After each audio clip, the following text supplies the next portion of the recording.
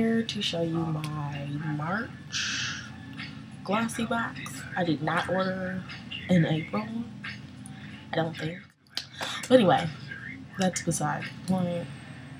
I'm here with my Glossy Mag for March, and I opened it because I filmed this originally when I was sick and I sounded and looked gross, so I'm here re-recording it.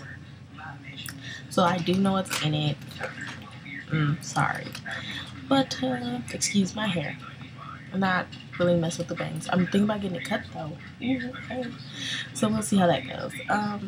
Moving along. So in the top, on the top is a glossy mag featuring one of my favorite bloggers, Kavita. You can see it. She's a UK-based vlogger. Her style is amazing. Like, you should totally check her out. Love it. But anyway, yeah, that's the glossy mag. I actually haven't read this, considering how long I've had the box. Terrible. Anyway, moving along, here's a card. This one's, the box is called Spring Fling.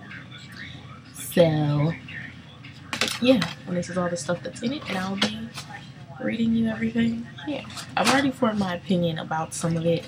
I haven't tried it all, but, you know. Okay, the number one thing is an eyeliner by Elite Models, and it's just a matte brown eyeliner. The shade is, I think, 16 or just matte brown, but it says 16 on the bottom. And a full size, which is this 2.5 mil, is $15.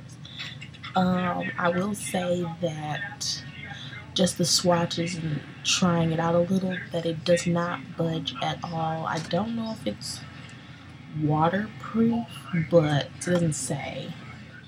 But it is extremely matte and budge proof. Like, when I swatched it on my hand, I was like, it took me a lot to try to get it off. So I guess it's worth $15. It doesn't crack, it doesn't crease, bleed, or any of that. Not on me when I did try it out. So if you want to pay $15, go for that. It's really matte, really amazing. If they would sent me a black, I probably would have loved it more, because I don't use. Next thing is the Cheeks and Lips Model Co. Cheek and Lip Tint. My shade is in rosy red.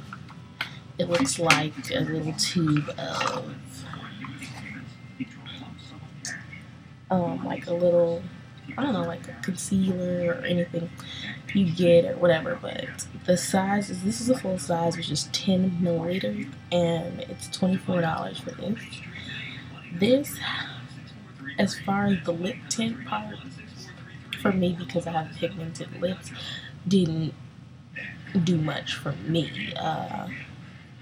And I don't wear blush, so I wouldn't know if how it looks on the cheeks. But as I stained my hand, like with 3 dabs of it, my finger was pretty, like, it's a berry color. It's a really pretty color. I'm not gonna swatch because it took forever to get it off my hand.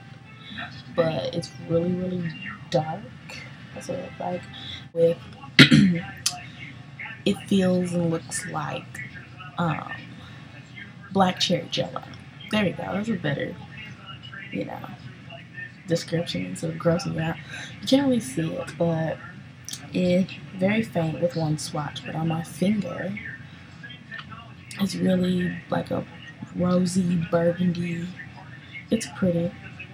It has a nice scent, not too overpowering or anything. So, $24. I mean, I don't know if I'd pay $24 for this, but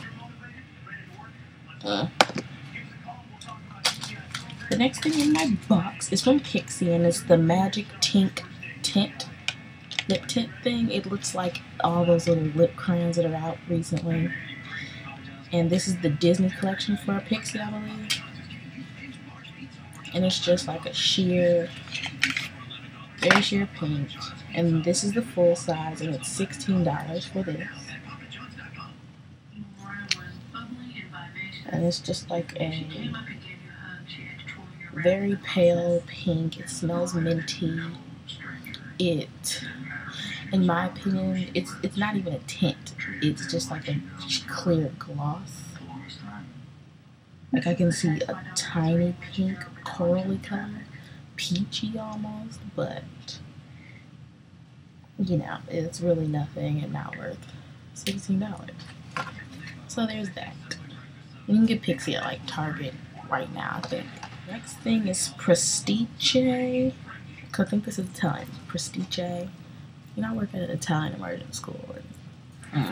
Anyway, it's a Roscella, and this is just a soap. And this is 4.4 ounces, which is the full size, and the full size of this runs $16.99. I have not tried this, obviously, because it's still in the packaging. It doesn't have a smell to it or anything, to me, even though it's in plastic, but this is not something I like because I don't like floral. And inside it has plumeria, hibiscus, shea, and a pure blend of beneficial oils. And you can like see it in there and stuff like that. Does not appeal to me because, you know, I don't like any of this kind of stuff. I don't like floral. I don't, ugh. No. I might give it to my sister because she likes that kind of stuff. And the last thing in the box is Sebastian Professional Shaper Fierce hairspray. I don't use it, so I couldn't tell you about it.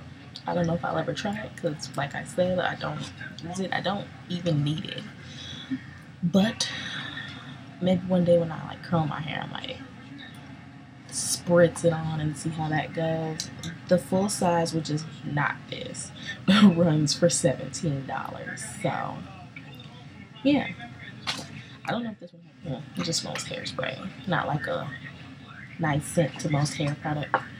And that actually, no, it has a kind of a floral scent. Ugh. And that's my box. It's empty. That is it. I would say overall, price-wise, you got well over the amount you would pay for the box this month, so that's cool. And out of all the products in the box that I'd use, none of them most likely. So I don't know, I might get around to it. But do any of these things stand out to me now? So it is what it is, but I like trying out all the different things that they do provide in the box, which is the reason why I sign up for it, to see what's new and out there. So yeah, that's it for my box. Thank you guys for watching. Bye.